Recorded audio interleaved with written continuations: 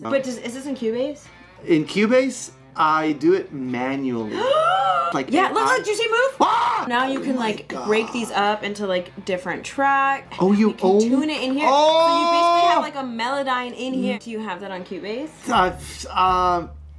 I probably don't. It's already in Cubase! I woke up this morning, made myself some coffee while watching YouTube videos, like I usually do. And this video showed up on my feed. Can I convert this Cubase user to Logic Pro? So this is a video made by SEIDS on her YouTube channel. If you don't know who SEIDS is, she's a self-produced artist and educator, and also a Logic Pro guru. So if you're watching this video and you work with Logic Pro, you have to check her out. Now in this video, she has a guest called Dovydas. He's a guitar player, a producer, artist, all that stuff. He has a huge YouTube channel, 1.7 million subscribers. Now I have to admit, I never heard of him before, so I'm gonna have to check his channel out. But this guy is a top musician, and he also works in Cubase. Now she's trying to convince him to go from Cubase to Logic Pro by showing him some Logic Pro features that supposedly are not available in Cubase. Let's break this down. This man, this great man, has chosen the DAW Cubase. Cubase. So, as you all know, I am a Logic Pro girly, and I am going to show him very cool tricks that may get you to buy a Mac computer, buy Logic Pro. Wow. It might. It's like a Okay, buy a Mac computer, yeah, I do agree with that. 2 years ago, I switched from PC to Mac. I have no regrets. I'm gonna ask you, can Cubase do this? Let's say we're recording a song, we're gonna record it in 104 BPM. Does that work for you? That's 104. That's a good tempo. Okay, if we press Option T, this window will pop up. Interesting. And now if you click Track Alternatives, Okay. you see this little arrow here? I do see the arrow. So what we can do is like record something in. So I'm gonna press R to record, ready? Okay. Okay, now they start recording some stuff. Now they recorded 2 guitar takes. Let's continue. So now you can toggle back and forth between the two. Oh wow. Do you have that on Cubase? I probably don't. It's a good one, right? This is a good one. Okay. Okay, I have to say, it's a fun video to watch, very entertaining. But let's go in Cubase and check if we have something similar to this feature from Logic Pro. Now I have a bunch of baseline recorded on the same channel, and if I want to toggle between all these takes, it's very simple. I right click straight on the audio event and I can put any of these recordings to front. Okay, basically it gives me the list of all the takes that I recorded so far, and I can switch from one to the other. Very simple. But if I go on the top of the left zone, I can click on Show Lanes, and there you go. I have a complete visual of all the takes I recorded on this channel. And Logic Pro also has that feature, by the way. Okay, let's continue. It's like an old reference. All right. Yes. Okay, Tell so me if size. you press open up project settings. Yes. And then we go over to recording, and then we select automatically colorized takes. Okay. So now, if we do a loop, we're gonna do a loop over here, and you're just gonna record over this over and over again. So it's gonna be like comping, right? So, okay. And we'll press R to record. Let's go. And they go over and record a few takes. Amazing. Okay, so now you can see that each take that he did is a different color. So that could be really helpful for you to, when you're picking which one's your favorite and when you're going through and comping.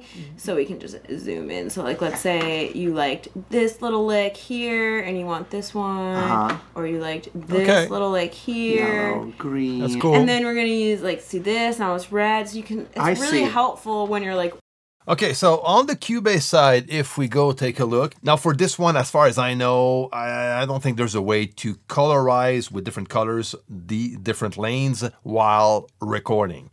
However, we can do it afterwards, of course, like he mentioned in this video also, by just selecting any lane you want and just, shift click on the left edge of the lane. And, you know, from that point, you can select any color available into your color palette.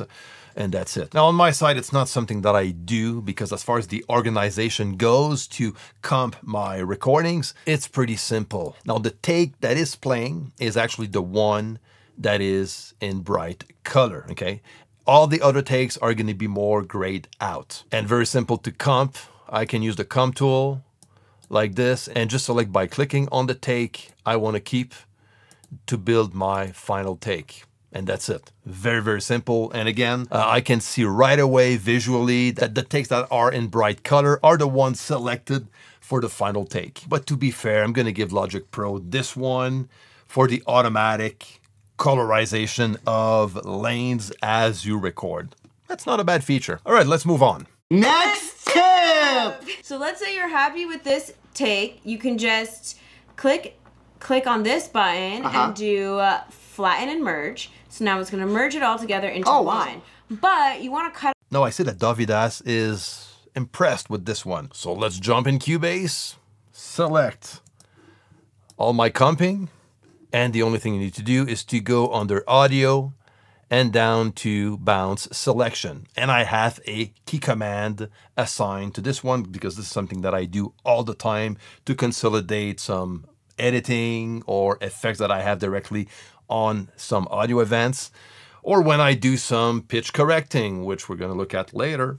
So I'm just gonna apply bounce selection and click on replace, and there you go. That's it. That simple. Cut out all these spaces. Maybe your guitar was like buzzing or whatever, and you wanna like cut out all the silences, like noise gate, right? Right. Okay. So we're gonna press Control X. And this window is going to pop up and it will automatically cut up all the silences. Threshold. And then we just do bam. And so now you can like break these up into like different tracks. Oh my God. Like you can just drag this one here or like, yeah, just like do whatever you want. Whatever we want. Isn't that super cool? That is great. That is like, if it like if it's like an amp is like yeah, and it's really good with vocals if you want to like cut like the silence. But is this in Cubase? In Cubase, I do it manually. Manual labor. Let me show you. SEIDS. But I have to say that lots of time I also do it manually just because I'm used to it, you know, and I have way more control. However, there is a feature in Cubase that will detect all silences and cut them off. You select your event like I do with this vocal recording. So the only thing you need to do is to click on the event, go on top under audio down to advanced and click on detect silence. And there's also a key command assigned to this one. You click on it and there you go. Now you can adjust a lot of parameters like the threshold level and all that stuff. The pre-roll, post-roll, you can apply fades. I can also analyze the whole thing. And then once I'm ready, I can just click on process, and there you go. It did the job pretty well. That was very fast. Are you impressed, honestly? I'm honestly impressed, and my impression level, you know, if there's like a threshold, it keeps rising like a hockey stick statistical display of units of excitement and impression units. Okay, now I hope you watch my video and be as impressed as you already have those features in Cubase so far. So what they did for the next one, he recorded a guitar line and on top of that, a couple of harmonies. Let's go check it out. A harmony to the lead one, right? So what you can do is press Option T and then select Groove Track, right? Okay. Now, if you hover over this little box, you can click the star. That's my favorite geometrical shape. Yeah, a star. And then you can click this to match that groove track. So it's gonna analyze this and match it to your lead. Is it like intelligence? Like yeah, look, do you see move? Ah! I like this guy. He's entertaining. That's insane. No, come on, aren't you impressed? I'm impressed. And so that's a Why are you losing it? Well, you made some mistakes, but that's okay. No, okay, so basically it aligned the two harmonies with the lead guitar line, which is cool. And the way, I have to say that the way it's done in Logic is actually pretty nice. Just by assigning the master track with that little star, this is quite neat, I have to say. So I'm gonna take this lead vocal, nothing is mixed by the way, and there's also a bunch of back vocals going on. Take a chance! chance and think it over before it's over, won't you? I'm gonna use a tool called Audio Alignment. Straight from Cubase, it's a very nice tool.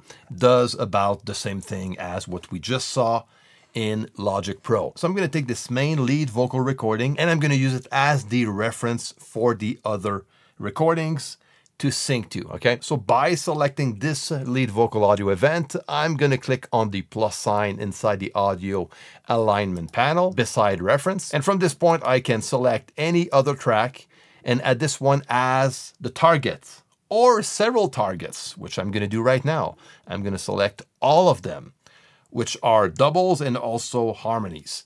And I'm gonna click on the plus sign and they're all gonna be processed to the reference recording. So I'm gonna click on match words. I can select prefer time shifting over time stretching. Okay, personal choice, you can try both and see how that goes. And I'm gonna click on aligned audio. So that was pretty fast and everything is ready to go. Take a chance and think it over before it's over, won't you? So that's for vocals. Let's try it on the guitar, see how that goes. So what about these two guitars? All right, let's do the same. I'm gonna reopen audio alignment, use the first guitar recording as the reference and the second one as the target. And this, this time around, I'm gonna uncheck the match words. And then let's keep the preferred time shifting on. See how that goes.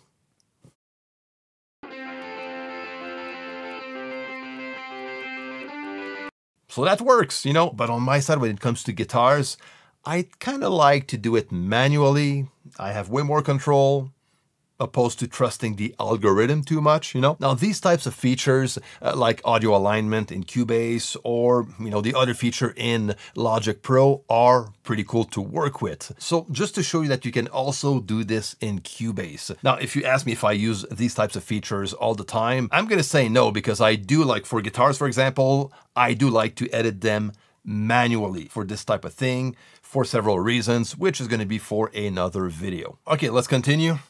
You weren't on pitch on all of them. It's okay. We all make mistakes. We're just human. Listen, we're now. You could double click, and then you can click this icon. What'd you do? What did you do? This icon, this little infinity it's thing. Infinity. It's like. Did you ever doodle that in like? I did. That's that icon. Is that what that meant? To infinity and beyond. And then you can click flex pitch. Flex pitch, reapply, revert. Yeah, we're gonna do reapply. Reapply, okay. And now it's analyzing. Now we scroll down and we find it. And we can tune it in here. So you basically have like a melodyne in here. Melodyne. So you can do pitch drift, you can do fine pitch, you can do pitch drift on this side. It's already in Cubase. It's called VariAudio. Very simple. You double click on the audio recording event. On the left side, you click on the VariAudio tab. Make sure you click on Edit VariAudio.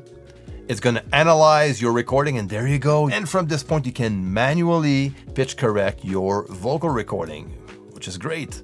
And it's very easy to work with. So you can select a bunch of events and from the left zone, you have a bunch of parameters you can adjust to all those selections. And you can also do it straight from those events. I actually made a full video talking about VariAudio and how to pitch correct a recording to make it sound natural. So I'm gonna leave the link down below. Check this video out. But you can definitely do this in Cubase. And you can also take all of these vocal notes and extract some MIDI notes based on the vocal performance, which is awesome. So I have all the notes that were performed from that vocal recording. So this tool is actually very, very powerful. And it is part of Cubase. Now, to be fair, there's different versions of Cubase out there. There's a Cubase Elements, Cubase Artist, and Cubase Pro. Now, I'm using Cubase Pro. I assume Dovydas also uses Cubase Pro, but if you use Cubase Elements, some of the features shown in this video will not be available on this version. My goal was not to bash or criticize those creators. They are great at what they do. And again, I'm going to encourage you to go and follow them. And I know that some people in the comment section of that video were criticizing a bit Dovydas about his knowledge of Cubase. I'm going to say something right away. I've been working with Cubase for more than 20 years. And I started to dive in Cubase maybe like 10 years ago, like really seriously diving into Cubase. But before that, you know, I just knew the stuff that I needed to know to make my music, to serve my clients, to make a living out of producing and mixing music. Nothing more. So if you do produce music in Cubase, of course, it's impossible to know everything about the software. Actually, most people working in a DAW don't know their DAW that well. So that's why people like myself, Dom Sigalas, SEIDS for Logic Pro make video content to share our knowledge. So if you're a Cubase user who wants to dive way more into the software, to get way more control, to get better workflow when producing music, you can check out my course, The Ultimate Guide to Cubase. I'm gonna leave the link down below with a special discount. All right, take care, my friend. See you next time.